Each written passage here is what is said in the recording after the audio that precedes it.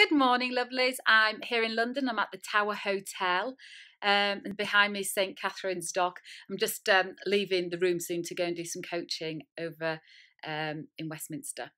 But I just wanted to give you a tip today about helping you be able to really understand what someone's saying to you. Maybe you're in a meeting, maybe it's a customer, maybe it's a member of your staff, or even a friend.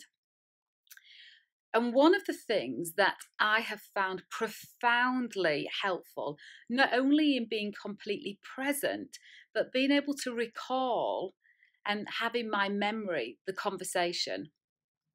And the tip is, when you're actively listening, is to visualize a picture of what they're saying, to imagine it as though you're walking in their steps.